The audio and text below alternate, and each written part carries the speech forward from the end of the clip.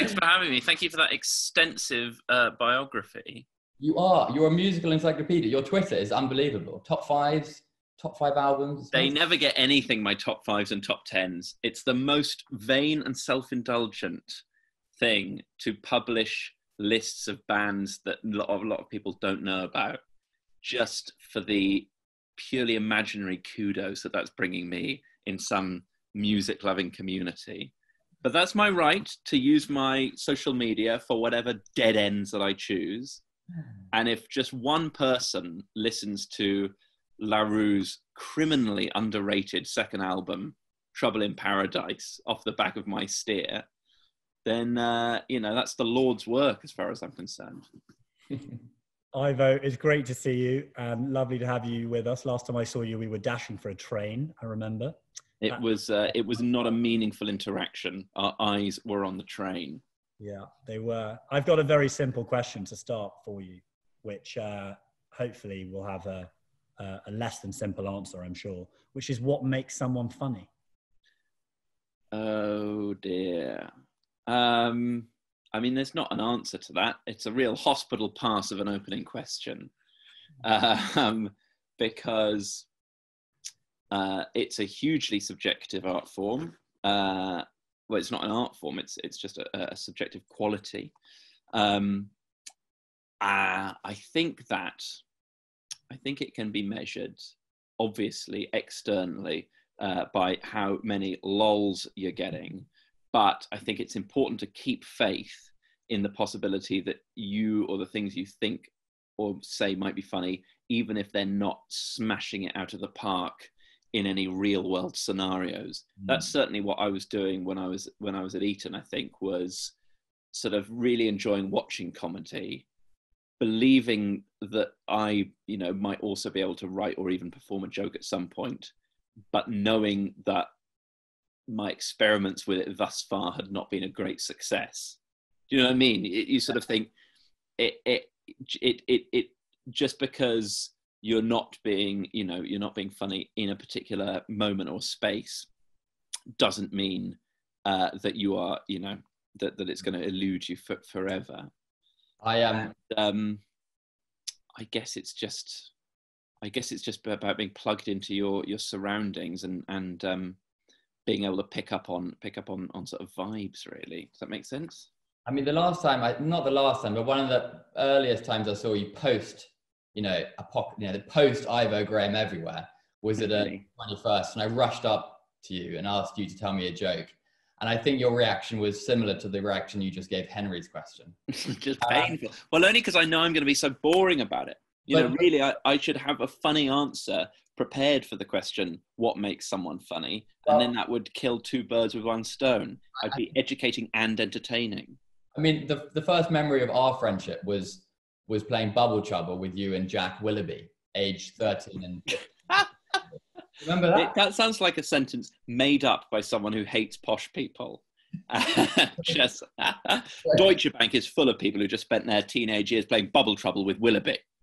But it's a real game, and he was a real guy. Yeah, wherever he is. I hope he's listening. I went into education. You kicked on and became a TV star.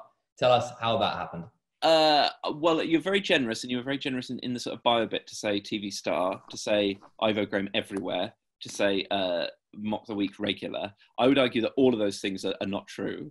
I've been on Mock the Week twice. There are many, many things that I've not got anywhere near. And TV comedy doesn't really exist anymore. It's on pause, just like everything else. So it hardly feels like I'm all. If anything, my professional future feels more uncertain than it ever has. But it has been a nice, busy last few years, and I'm very grateful for that. And I think it came about because I started doing comedy at a place where there were lots of opportunities at university. I had a lot of fun doing it, but there wasn't any pressure on it because it wasn't my job. But because I then went to the Edinburgh Fringe, and that's obviously an incredible place for any young actor or performer to go and watch stuff and try stuff out. That meant that I made a few more contacts, and then by the end of university, it was an actual job option. So I feel that, I've worked hard and tried to take any opportunities that I've got, but there's been a lot of you know, being in the right place at the right time and starting stuff, you know, at appropriate phases in my life. And then there were maybe 3 years or so in London when I was slightly treading water and living, you know, with family members and, you know, doing gigs, but not that much. And again, it was maybe just a bit of patience and persistence that meant that then a few more things started happening where maybe if I'd been a bit older or a bit more cowardly or had had my head turned by a law conversion, then I would have just, you know, just dismissed it as a lovely hobby for a few years. But the head was not turned. So my head, well, I don't think the law conversions have any interest now. I think it's literally too late. I think the most terrifying thing about my career as it stands is that it's increasingly the only option. And at the moment it's viable, but we'll see how long it lasts. Now, I'll be honest, I'm mainly trying to remember how Bubble Trouble worked. That's it was such a slave to the nostalgia of it that I'll probably end up playing it online after the end of this chat. It was a sort of, I'm going to use a Pokemon, the sort of Charmeleon to the Charizard of Pokemon Go, wasn't it? Yeah, I guess so. It's great that we're describing sort of Bubble Trouble using the metaphor of Pokemon in a real indictment of how no one ever really grows up. How are you guys doing anyway? How's your lockdown? How are these sort of chats and shows going?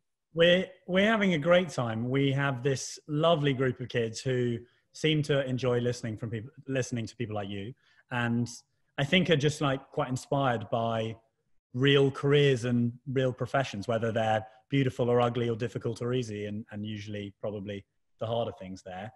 A question that I know lots of people will be interested in, there'll be kids out there who are fanatical about performing, or perhaps aren't fanatical about performing but would love to perform.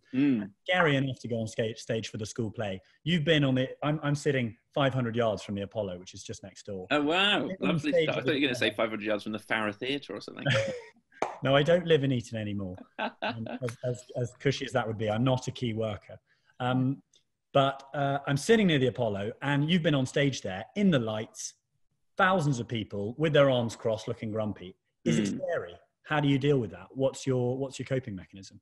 Well, it is scary, and the Apollo is very scary because it was the biggest gig of my career, and they actually messed up the tech, so I had to come out from under the sign with all the sort of smoke twice, because the first time there was a bit of an issue with the filming. So you've got the adrenaline coursing through your veins, and then someone comes on stage and says, "Sorry, you're going to have to do that again," which makes you look even more of a wally than you did before. But I think I just, you know, I had a lot of run-ups at it because I'd started off doing very small gigs, and I had, you know, honed my material over and over again, which is one of the fun things about doing stand-up. You don't have to change it up every time. And slowly I'd started to do things which scared me, you know, more and more. But actually they'd sort of, you know, it also started to scare me less and less because I was just getting more used to that. And I think that's probably one of the more important things to remember about taking on something which appears quite sort of scary, like stand-up comedy, is that, you know, you shouldn't jump in your sort of fearful mind to the sort of, you know, greatest extreme of it, like how on earth would I ever stand in front of, you know, 1,000 or even 100 people, because like everything else, you just work your way up to it. And of course I couldn't have done a gig like that, you know, after starting out, but I've been going for about 8 years by that point. And it's a very forgiving community, and you just start to really enjoy, you know, being on stage. I was never confident about that sort of thing at school. I wasn't an actor, but it's amazing how quickly you settle into it, because I would have characterized myself as quite a shy person before, and certainly a lot of my friends from school were very surprised that I was doing it. But now the thing that is quite intimidating to a lot of people like doing stand-up comedy is, to me, you know, very natural, which is not to say that it always goes well, but it's been a real lesson for me in how quickly something that's quite scary can really become quite sort of natural. I mean, you weren't shy on the old Bubble Trouble, but of course, we all come out of our shells on Bubble Trouble. I'll move away from that. It's a boring narrative for everyone else apart from me. Before you do, we've had a comment on the thread, which I don't think Walter's seen, which is that Noah out there says, Just so you know, they turned Bubble Trouble into a times table game on Manga High. Sad face. So kids do get us. We're not that old. Okay. Well. No. I mean, me and Noah go a long way back anyway. So we're in tune. I mean, your relative shyness comes out in your comedy, or certainly did when you started. Similarly, so your education.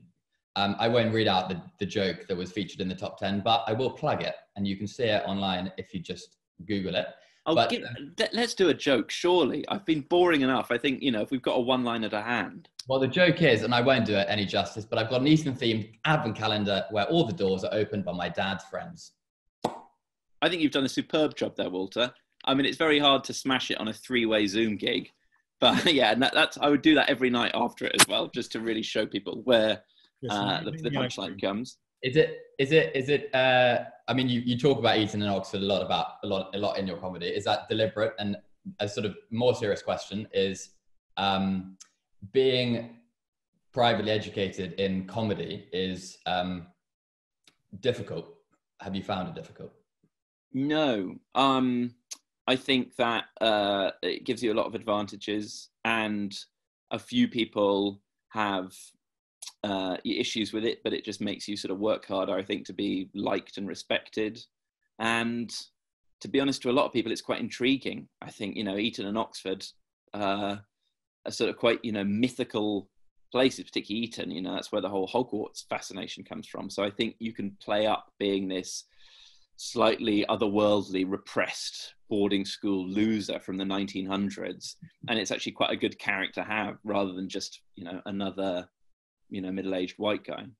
Which of course is fair, because it was the 1990s and 2000s, not the 1900s, right?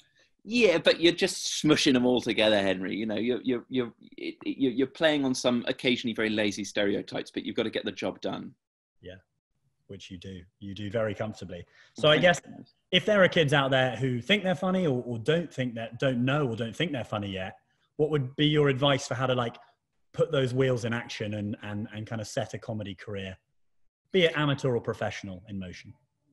Well, I would say don't be intimidated by being in a sort of setting where maybe there aren't a lot of opportunities, because sometimes you've just got to wait that out, I think. But equally, watching as much as you can, getting a sense of what you like, digging deeper, using things like YouTube to go down little rabbit holes and really seek out stuff that you like. I mean, is a great way to educate yourself. And then maybe, writing before you perform is quite good. But then even that feels quite old fashioned now, because obviously we, in the world of, and I'm going to sound a million years old, YouTube and TikTok, you can just whack stuff up online straight away. So there are some people who've got that creativity. If you've got the creativity and the tech, maybe just start putting stuff out there.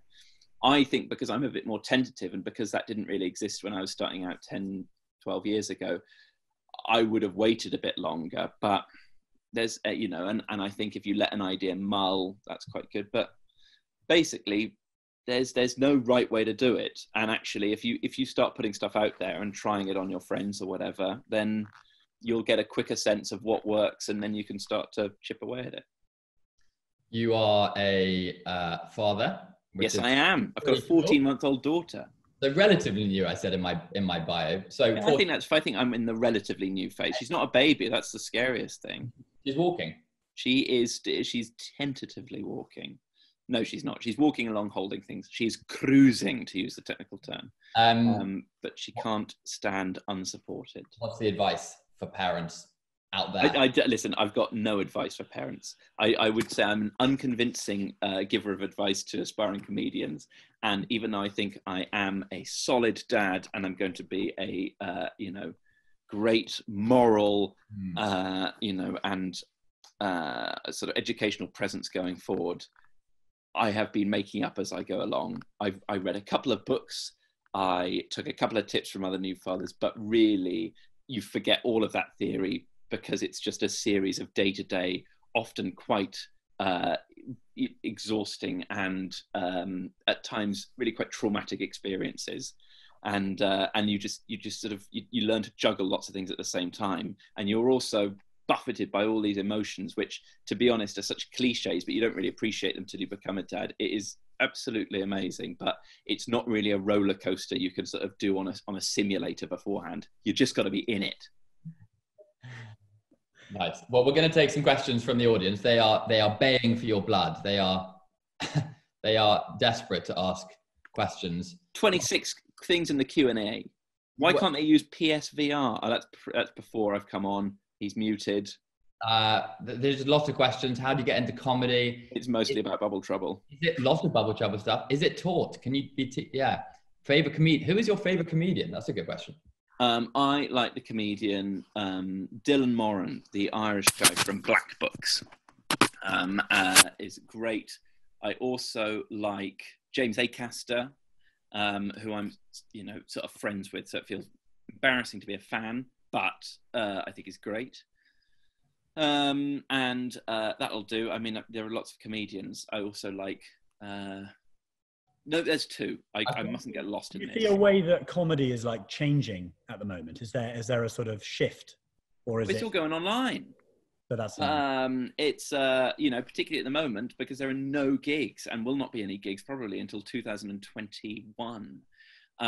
But it's certainly good, and I already feel quite ancient in this respect. If you are good at making content at home. And there are lots of people who are becoming like massive TV stars, just having started out doing stuff on like Instagram Live and stuff.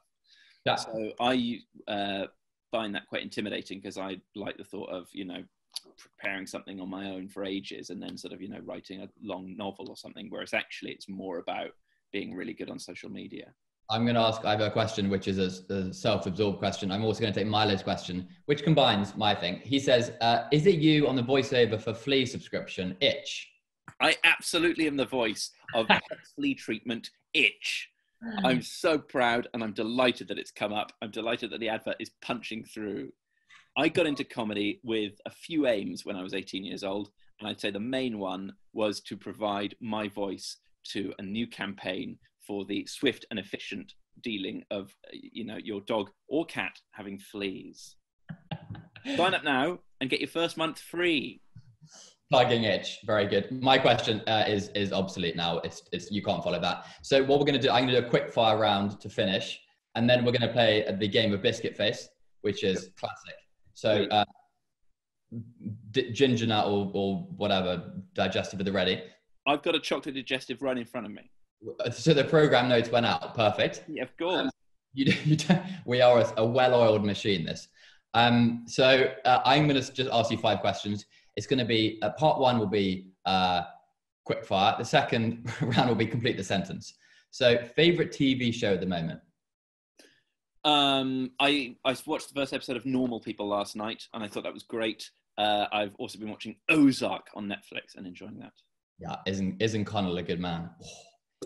He's a good man, but he also disrespects Marianne on multiple occasions. I'm halfway through, so but we're all flawed. We're all deeply flawed. Who amongst us hasn't disrespected McIntyre or Dara O'Brien? Who was the first one? Michael McIntyre. Both fantastic comedians, but I would probably say Dara O'Brien for his forensic scientific approach. You love your music? Yes. Favorite band or most played song on a popular music system?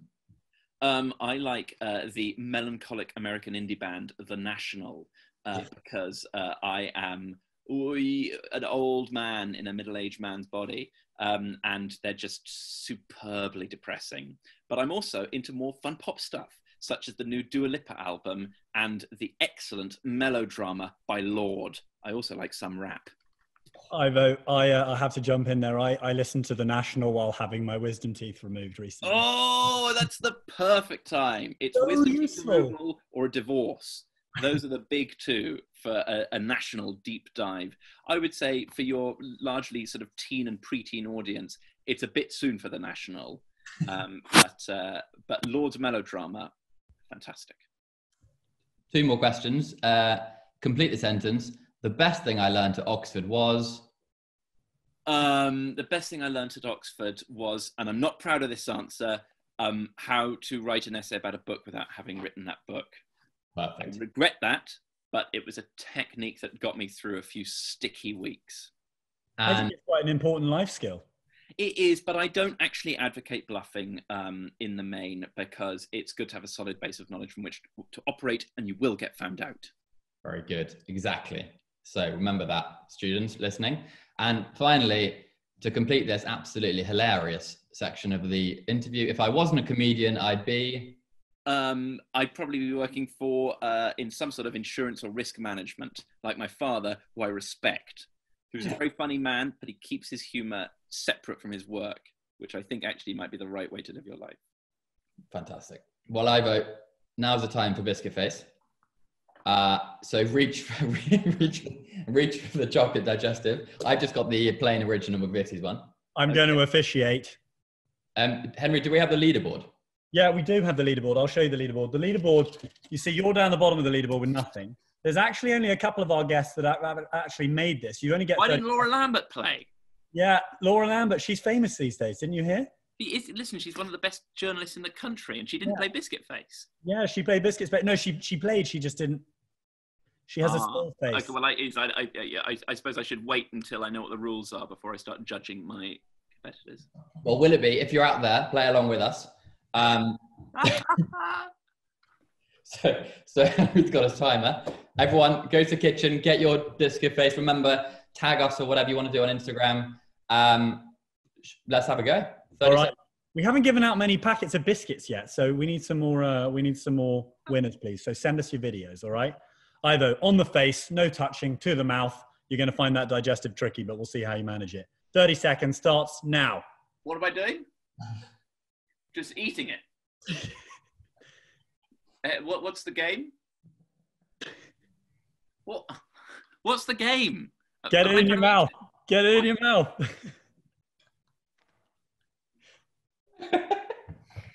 This is quite humiliating, actually. Right, we can see what the problem is, which is I'm kicking up too much speed at the top. I've lost it. Oh, you've both lost. A terrible performance. It's a tough Am I going to get a line like Constantine Loulis and Laura Lambert? You're going to get a line right now like Laura and Constantine. I've humiliated myself on the greatest stage of all. I'm so sorry. That's kind of the point. You see what we did there? Yeah, it's very good. I give a load of pompous answers and then But just remember, children at home feel a lot funnier and more talented than you at this point. So that's great stuff. I aim to please. I've greatly enjoyed this, guys. I get to eat the biscuit, which was my main concern, and I wish you all the very best with the continued interviewing endeavours. Thank you. We're just trying to keep up. IRL if this is all over. Goodbye. Bye.